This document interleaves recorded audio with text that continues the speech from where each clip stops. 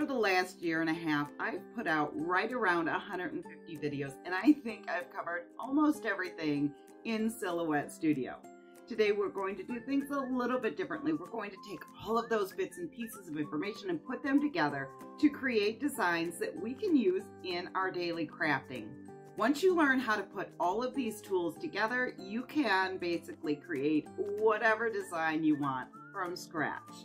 Hi, I'm Brenda Lambert. I'm a TJC licensed instructor for Silhouette, and you've found your way to Silhouette Success. I do hope that you're going to join our little community.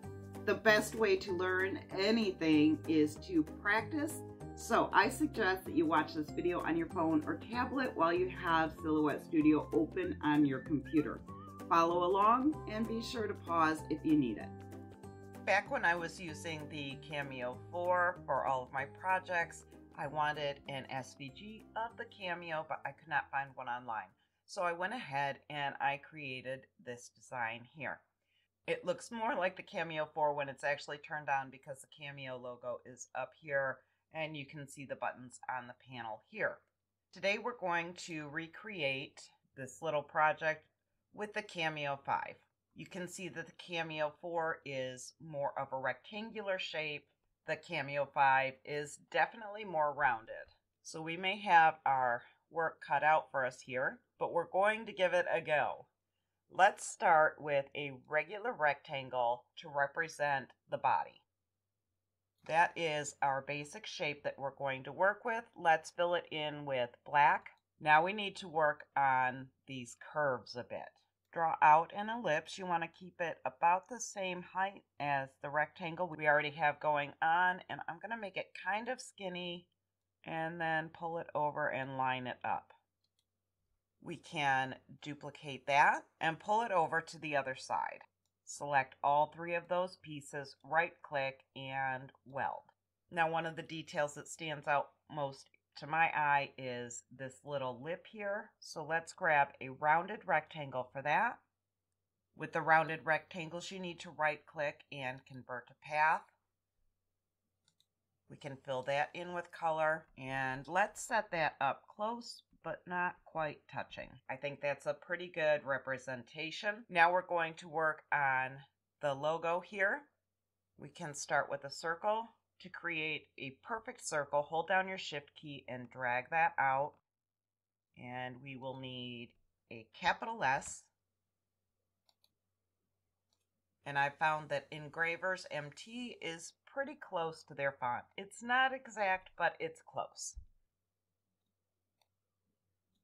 Get that all adjusted. Select both, right click, and make a compound path. Let's zoom in here to take a look. Fill it with white. And you can see that this piece here is going to be an issue. We can just double click to bring up the editing points and delete what we don't need. Now we can fix the rest of these by just pulling them a little bit closer. When this line is lit up in red, we can click on Make Curve. We don't want it that curved, so we can grab this blue square here and just pull it in and adjust it.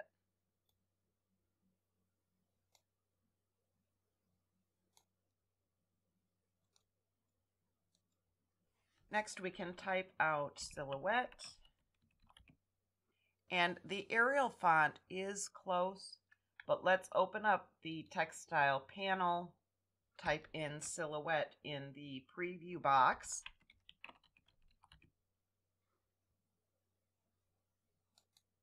And I think that is a little bit closer. It's a bit skinnier. The T's are still not quite right, but it's close. We can fill that in with white as well and shrink it down a bit. Select all of the pieces. Let's turn our cut lines to no color, and I think that is pretty good.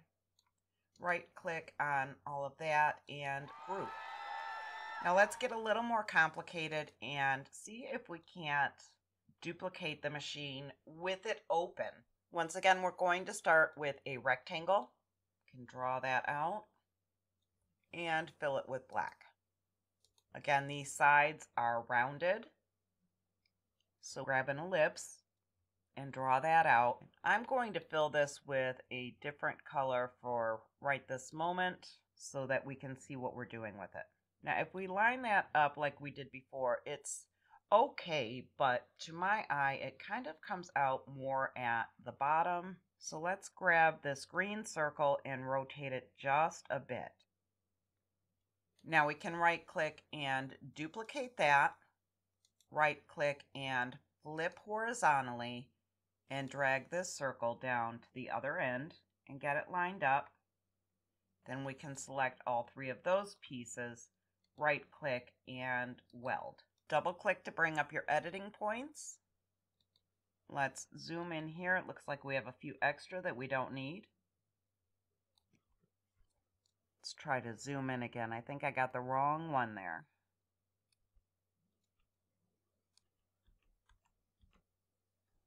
That looks better. Go to the other side and do the same thing.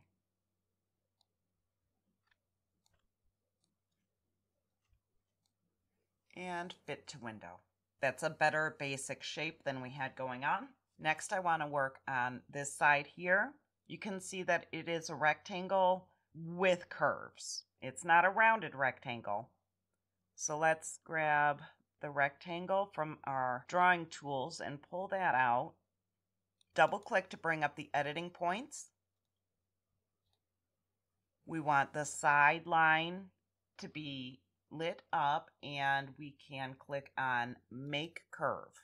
Seems a little bit drastic. Let's rein that in a bit. Now we need to do the same thing with this side. Highlight it and Make Curve, and you can see that the curve is going the wrong way. Let's grab our little blue boxes and just pull them right into the inside. You want them to mirror this angle here. Now to give it a little bit of contrast, I'm going to fill it with a gray instead of a black. And it does need a little bit of adjusting, so let's double click to bring up the editing points.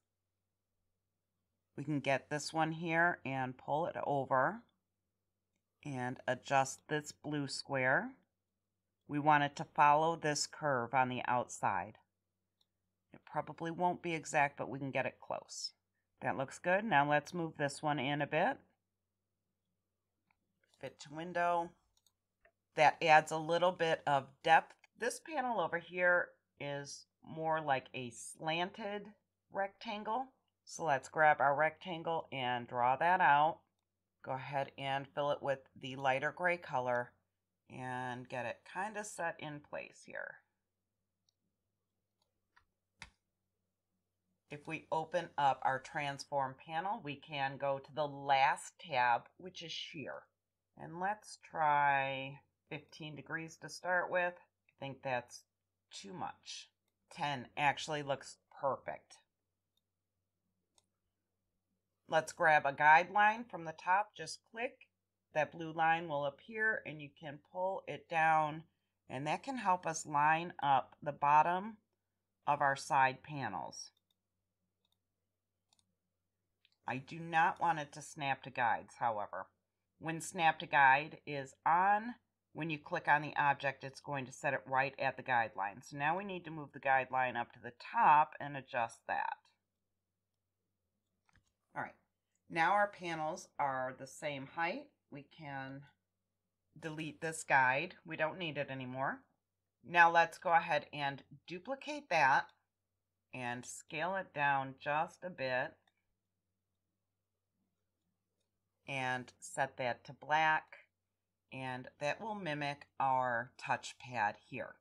We can recreate the up and down arrows by going to our Flexi-shapes and grabbing this one here. Click and draw that out, and it's quite skinny. So let's get it skinny. Right click and convert that to path. And fill that with white. I got it just a little bit crooked. That looks better. Set the cut line to no color and duplicate. Now we can right click and flip vertically, and we have our up and down arrow keys. They are too large though, so let's shrink that down quite a bit. Now we can go ahead and duplicate that one, right click, flip vertically, and pull that over just a bit. We have a rounded rectangle type lip at the bottom, so let's work on that. Grab the rounded rectangle and just draw that out. It is fairly skinny, but it's also straight at the bottom. Fill it with black, convert to path, and then grab our knife tool, hold down our shift key, and just kind of slice it in half. We can delete the bottom part, we don't need that.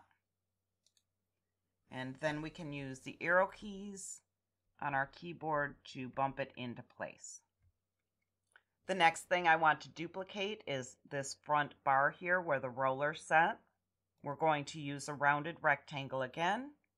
Draw that rounded rectangle out and keep it fairly skinny. This is too wide, but that's okay. We can fix that in a minute.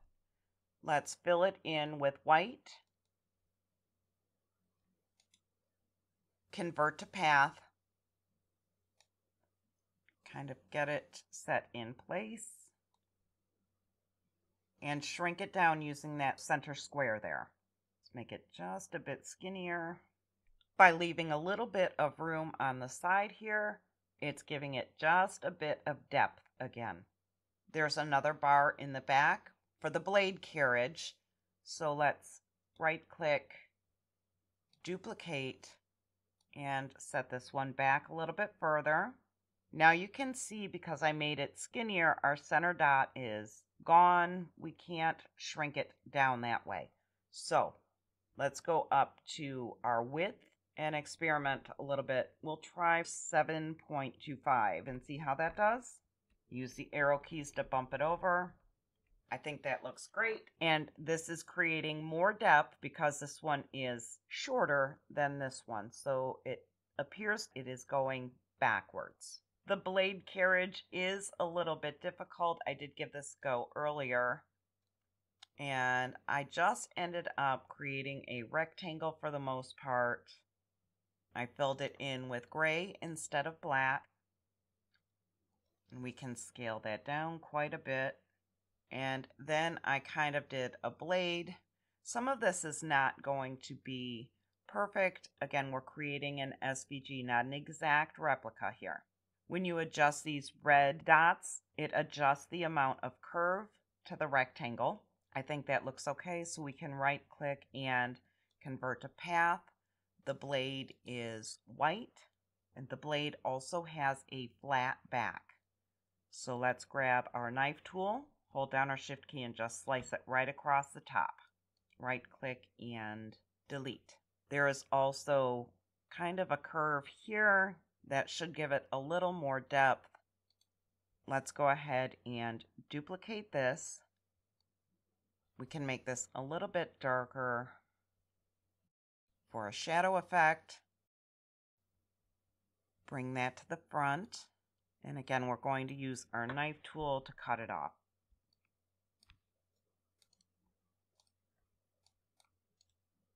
Let's go ahead and group these together, and we can set that right in here. It is kind of large. Let's scale it down. Next, I want to work on the lid. Let's use a rectangle for this. Set that to black. Bring up the editing points. We're going to turn this line to a curve and this line to a curve. Select that editing point and start pulling it back over this way. And then do the same for the other side. We can bump that down a little bit. We want just a small gap. Then we can use our arrow key to line that up a little bit better. And we will need to shrink this side down. Just push that right in there. Now, because everything looks really good setting where it's at, I'm going to select all of that, right click, and group that together. The only thing I want to add to this now is our rollers here. We can do this with a rounded rectangle. Right click, convert to path. Let's create an internal offset. That's kind of thick. I think that looks okay, so we can select both, right click, make a compound path, and these should be the dark gray. Let's duplicate this, and you can see this one is kind of sheared off to this side, and this one is kind of sheared off to this side, again giving it the three-dimensional look. Of course, these are going to be too large, so let's try to get them scaled down, and then we can work on getting the shear correct. Back to the transform panel. Shear, let's do custom again. I think 10 is good for that. Let's try a -10 for this. And I'm going to bump that over just a little bit. I think it's too close to the edge. Now we have our smaller roller bars. So we're doing the rounded rectangle. Let's convert that to path, fill it with the gray, right click and duplicate. And we are going to line those up. Double click on the top one and zoom in so we can see our editing points. Let's select this one, hold down our shift key and select this one and use the right arrow key to bump them over a little bit. We want it tapered in the front, again, just to give a little bit of depth. Do the same thing for this side. Let's bump that bottom one up a little bit so they match a little bit better. I think that's okay.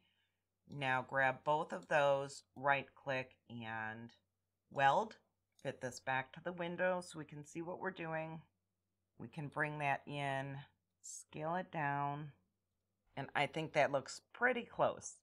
So let's select that, duplicate, and move it on over. Select everything. I'm going to turn the cut lines to no color, right click, and group. If you have made it this far, pat yourself on the back. Good job. If you have any questions about anything that we covered today, the answers can typically be found in this playlist here. Now go create something amazing, and I'll see you in the next video.